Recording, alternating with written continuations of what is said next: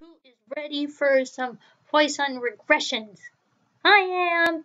I hope you are too. Okay, so Poisson regressions can be really, really scary, but they're also really fun.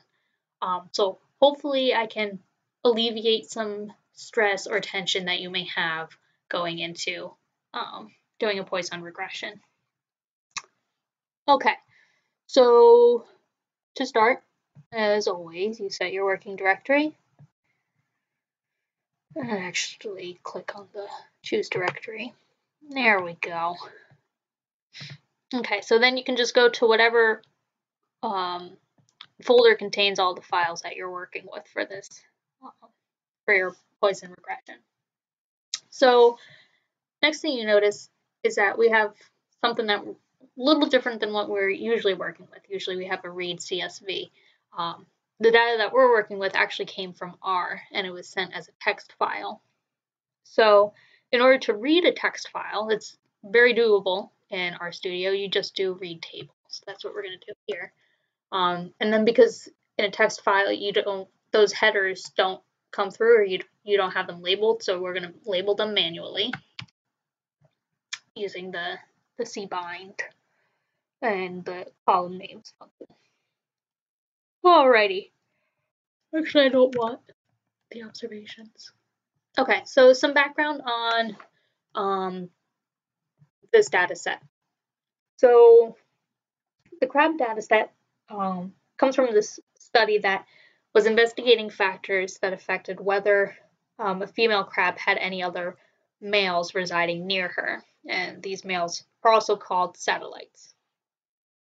So predictor variables that were thought to affect this included female crab color, which was C, spine condition, or S, weight, and carapace width, or W.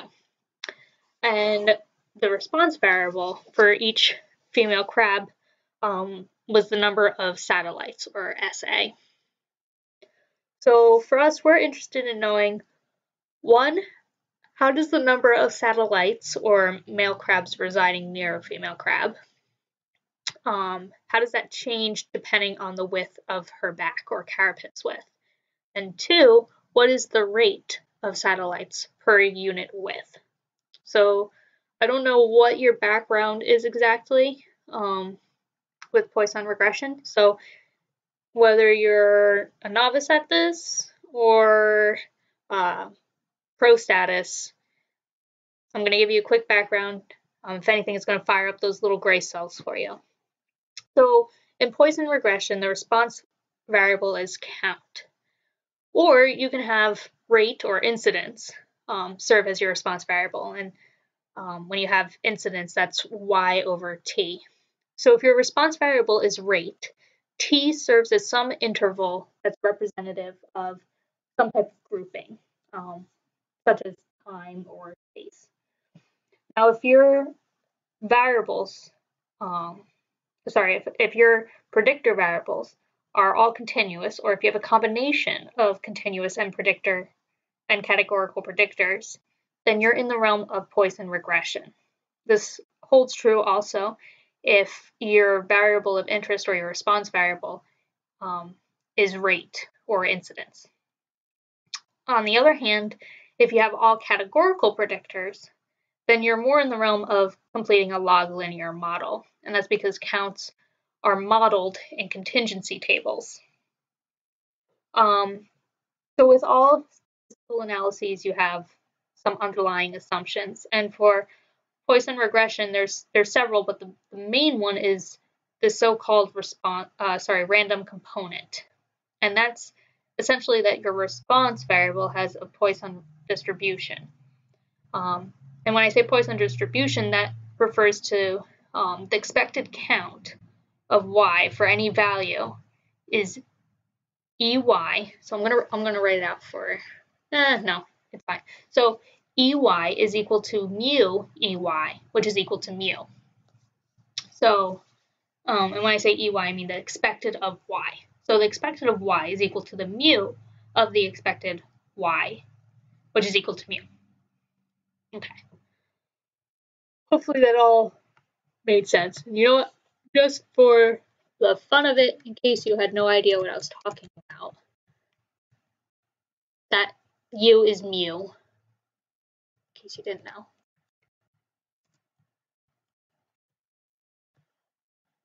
Oops. Okay. So your EY is equal to mu EY, which is equal to u. And that's what I mean by your Poisson distribution. All right, so enough of me jibber-jabbering. Let's actually make a model so I can start to see how this works.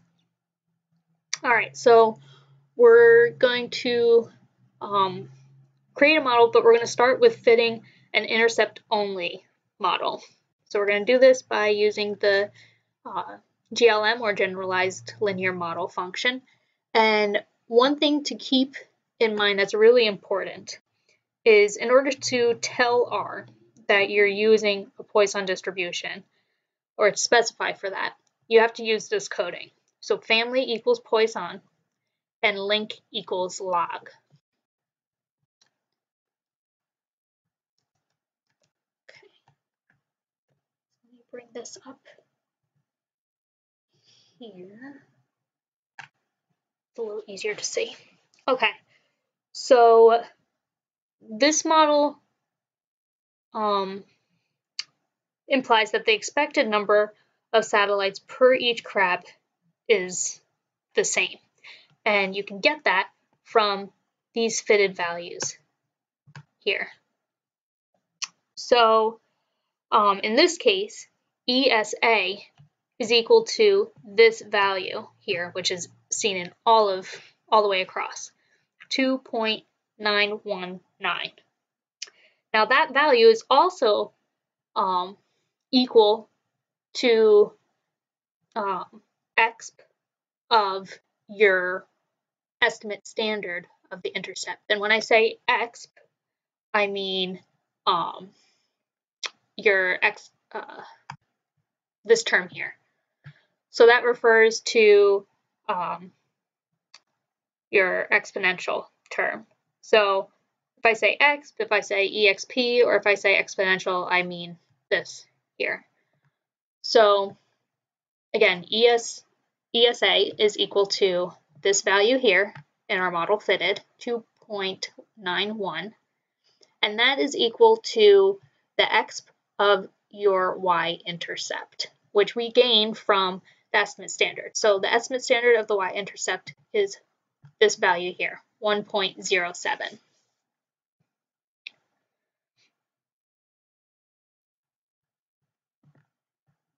Okay, so that's how you get the general gist of interpretations.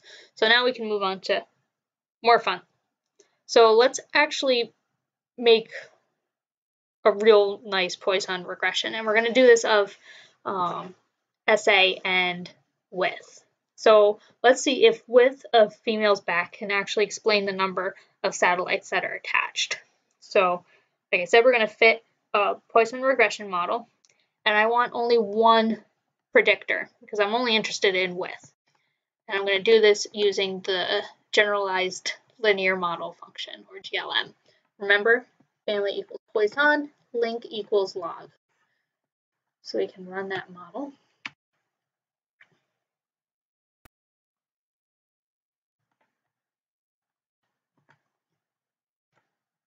Okay, so you run the summary, you get this output. Whee! Great! Now what? Well, you have to actually interpret it. So interpretation of parameters can get a little tricky for some people. So I'll give you a refresher. There are two main things that you need to remember. First is that the exp, or exponential, of alpha is equal to the effect of the mean of y, that is mu, when x is equal to 0. And exp of beta, which is slope, beta is slope, is essentially with every unit increase in x, or it means that with every unit increase in x, the predictor variable has this multiplicative effect of exp beta on the mean of y that is mu. So if you have a beta that's equal to 0, then your exp beta is equal to 1. And so your expected count equals exp alpha. And that means y and x are not related. Because remember, exp alpha is equal to the effect of the mean of y, that is mu, when x is 0. So if you say that beta is equal to 0, you're essentially saying your x is equal to 0. So at that point, x and y are not related. If your beta is greater than 0, then your exp beta is greater than 1, and the expected count is going to be x beta times larger than x equals 0. So your exp of whatever the slope value is going to serve as the multiplicative value. And that value is going to have an effect on count that is larger, or is that number of times larger than when x is 0. If your beta is less than 0, then your exp beta is less than 1. So the expected count is x beta times smaller than when x is equal to 0. So if you have essentially if you have a negative slope, because that's going to be less than 0, then that multiplicative effect is going to have that number of times smaller of an effect on your estimated count than when your x is equal to 0, if that makes sense. All right, so with keeping all of that jibber jabber in mind, you can figure out how to actually read the output and read it well. So first thing you can do is figure out what the actual estimated model is. So when using this, we're going to create, or how we would map out the estimated model is along the same lines as a linear model. So they use kind of the same function, y equals ax plus b, or y equals a plus bx, whatever you're using as your slope variable. So our estimated model here would be the log of mu to some exponential degree is equal to negative 3.30476 plus 0.16405 W. So this value here essentially serves as our slope, and this serves as our y-intercept. Pretty easy, right? Okay, so moving on. The ASE, which is your approximate standard error, and that's looking at these two values here. So your ASE of estimated standard, which is your slope, is this value here. Sorry, is this value here. So your slope is equal to 0.164405. So your ASE for that estimated standard is 0.01997. So that number in general is pretty small, relatively speaking. Okay, so these are your t-statistics, or your test statistics. And then here are your p-values. So we're going to interpret the p-values under the notion of the 95% confidence interval. So the slope is statistically significant given its p-value, which is less than 0.05. So since the estimate of slope is greater than 0, or a positive number, we can interpret that there is a positive correlation between width and satellite number. So the wider the female crab, the greater the expected number of male satellites. And that's great, but to what significance or what degree? Well, that's where your exp of your slope or your beta factor comes into play. Remember, this is used to make your multiplicative value. So we're going to do that by running the exp, which is an actual function in R. So exp of your slope, which is 0.16405. So running that gives us this value here, 1.178 or 1.18. So what we can now say is that the expected number of males satellites per female, so the wider the female crab, the greater the expected number of male satellites. And this occurs on a multiplicative order of 1.18 because that's the exp of your beta. So more specifically, for 1 unit increase in the width, the number of satellites, or SA, will increase, and it will do so on an order or multiplicative order of 1.18. That's all she wrote for that.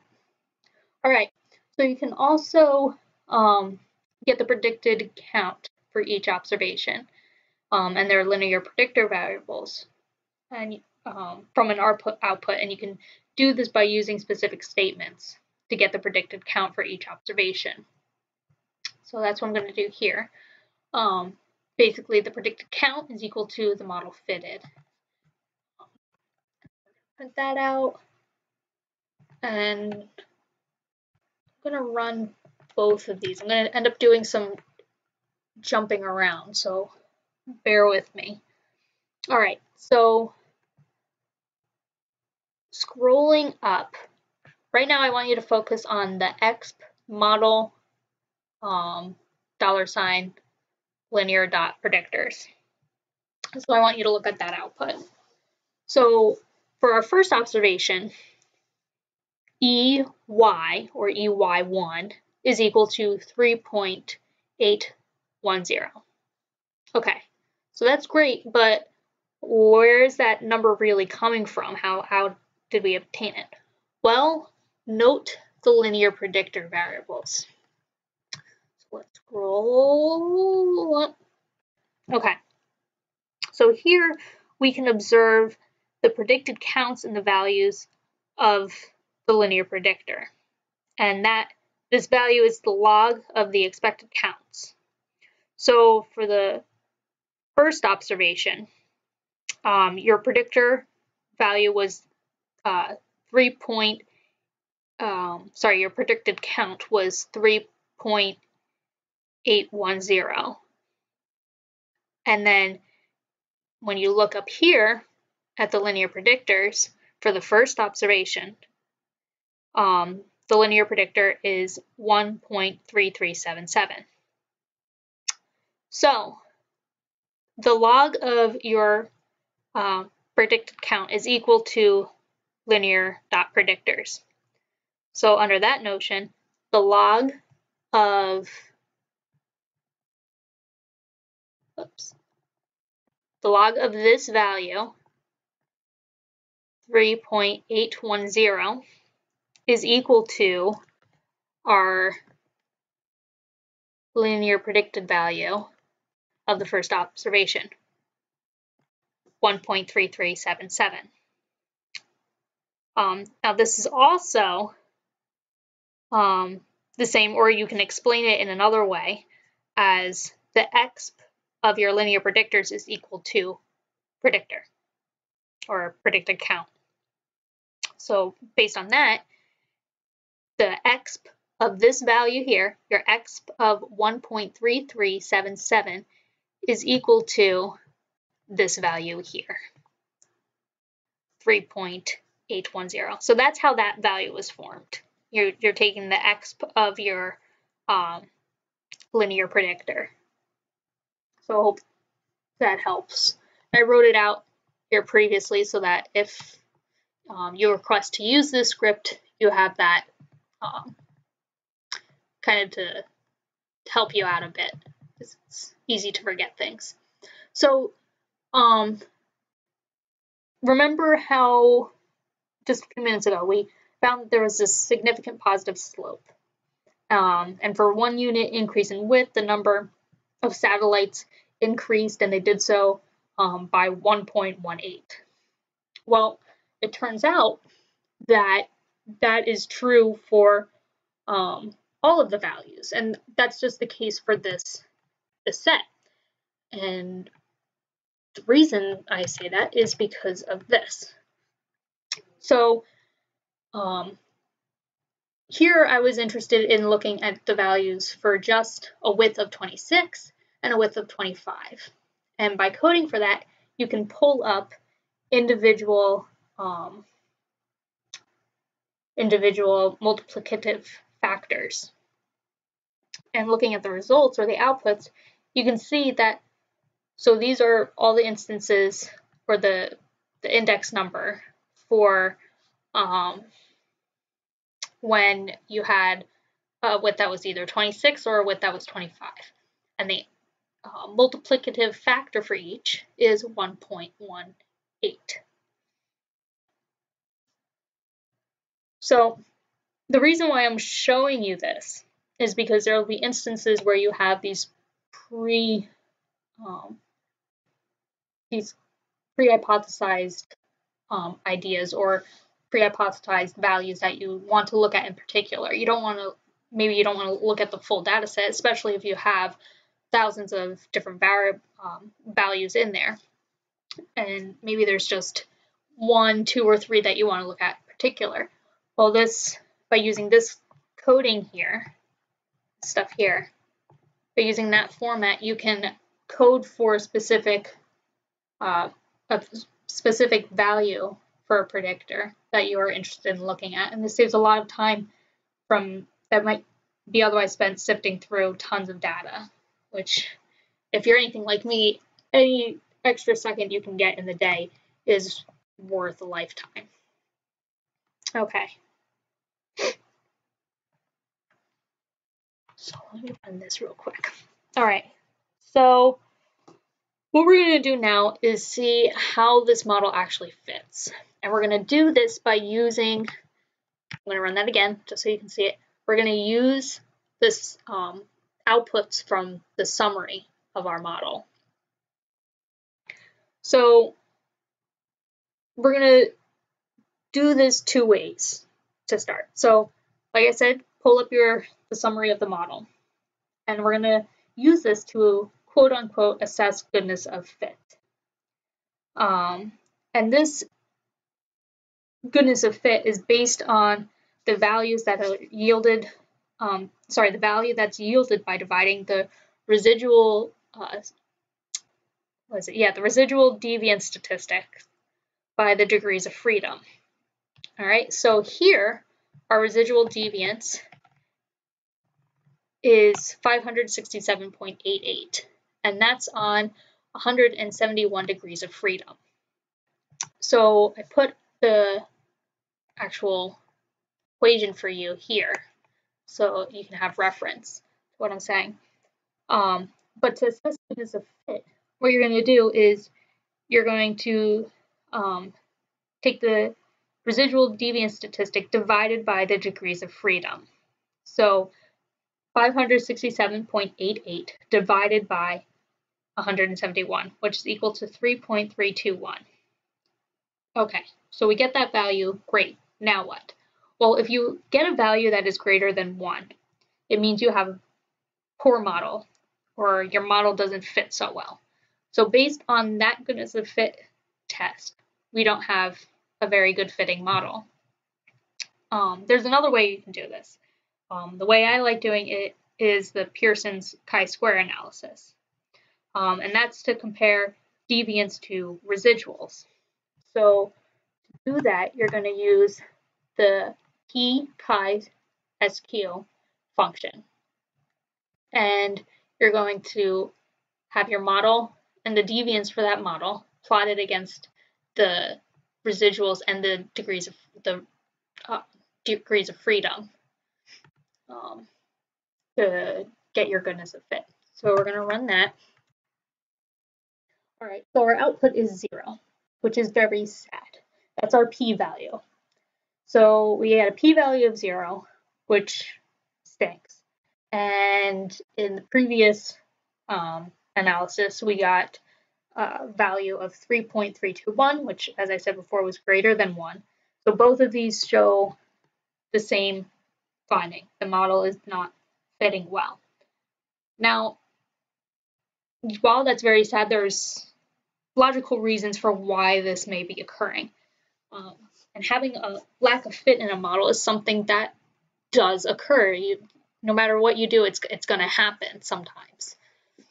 So there's possible reasons for this. One is that you either have missing data that's contributing to the lack of fit, or you might have some covariates or term that's often used, over dispersion, and that comes into play a lot. And that's what we're going to actually investigate right now. So first we're going to make, before we get into the nitty-gritties, I want to show you something to kind of get an idea of how to look at your data, is using the scatter plot, and that's in the plot function. So we're going to plot the satellites versus width, and then we're going to use this really cool thing called identify. So this allows you to click on a specific point and identify it, which is really fun to do. And mine wasn't working before, and it probably still isn't. Yeah, I know, I already identified that before.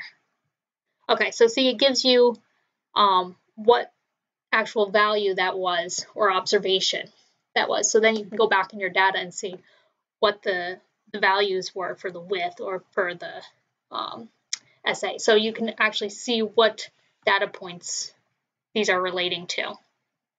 So, huge thing to remember, I always forget this, is in order to basically tell R, okay, I'm done looking at this plot, I got all the information I need, I did all the identifications that I wanted, you have to press the escape key. Only then will you get your happy little carrot and you can move on with your life. Otherwise, it's just is horrible. Especially if you forget the whole purpose of the escape key. You're stuck in R for hours restarting the program and nothing is happening until you press the escape key. Alright, so the fun is over. So we have to do some diagnostic measures now. The dreaded diagnostics. So we have to analyze the residuals. And there are different methods that you can employ to analyze your residuals. For example, you can do deviance or adjusted residuals. I'm going to stick with the Poisson chi-square, which you can also use for analyzing your residuals. Okay. So we're going to run these. All right. So as I said before, something that appears often is this term over-dispersion. And over-dispersion means that the observed variance is larger than the assumed variance. And one of the primary reasons for over-dispersion is heterogeneity, where the subjects within each covariate combination still differ greatly. So for example, in this case, even crabs with a similar width will have a different number of satellites. And that's something that will just occur. I mean, having a width of 5 inches is not going to mean you're going to have the same number of males for every single female who has that same width. It's just not going to happen. I mean, some of the males might have died, or you move in a population. It's just the nature of the environment. You have to account for stochasticity. So there are 2 ways to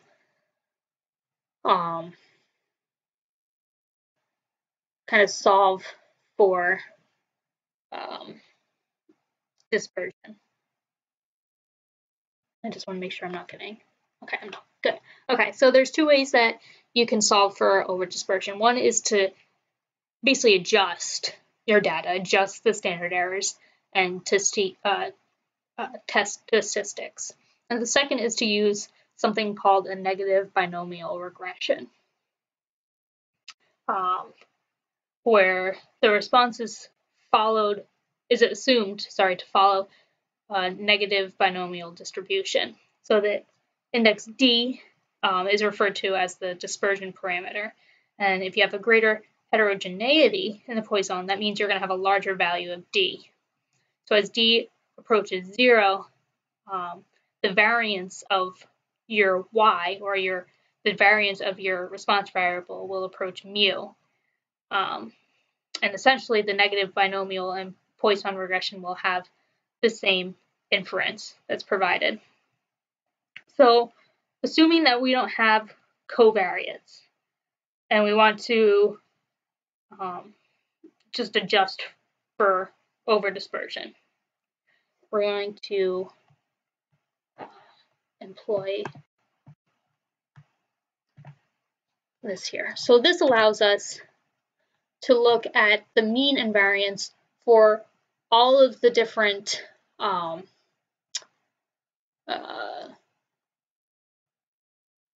variables at once. That's the joy of the t-apply. It also makes things do a lot of data at once, which sometimes can get a little overwhelming.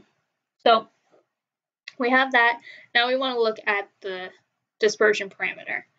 So you can do this in RStudio. You can also do it manually, but you have the tools to do it here, so why not? When you're looking for when you're going to actually solve for the dispersion variable, you need to specify that you're doing this new thing, family equals quasi-Poisson.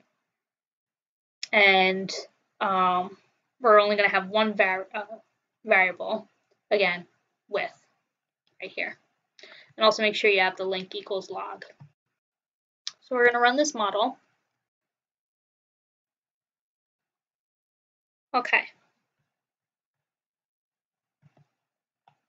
So with this model, the random component does not have a Poisson distribution with equal mean and equal variance values in response variable. And we saw that easily when I was blabbering about the t-apply function, that you don't have equality here between the different values for each different SA or W. So instead, the variance of the random component, or your response, the number of satellites for each width, is roughly 3 times the size of the mean. So where the heck am I getting that? What am I saying? Okay, well, the dispersion estimate is given. It's on the screen right now. It's this value right here. So this, because of the test I did a Pearson chi-square. Our Pearson chi-square is equal to 3.1822, and that is your dispersion estimate. So that value, that's where my statement about the variance of the random component being roughly 3 times the size of the mean, that's where that's coming from, this value here. And that's, again, given by running this line of function, testing the actual dispersion of the model that you've created. Okay. So you can also fit a negative binomial regression to the model. So remember I said there were like 2 ways you could do that. You could either adjust or do the negative binomial regression.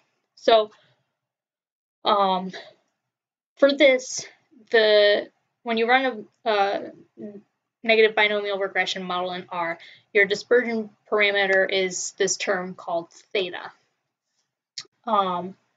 So there's two different ways to do the negative binomial regression. Both require this package here, mass. So again, if you need a package, you go to the Packages tab, install, type whatever the package name is, in this case mass, and install. But if you already have it, then you can just run library mass, and that basically activates that package for you. All right, so the first way to run it is using your generalized linear model function, or GLM function. And see, here we are setting our dispersion parameter to 1. That's what it's kind of often set at least the cases that I've looked at. All right, so we're going to run that at dispersion parameter set at 1, and then we can pull up the summary. So that's the first one. That's the first way to do it. Or, I think you get the same similar outputs.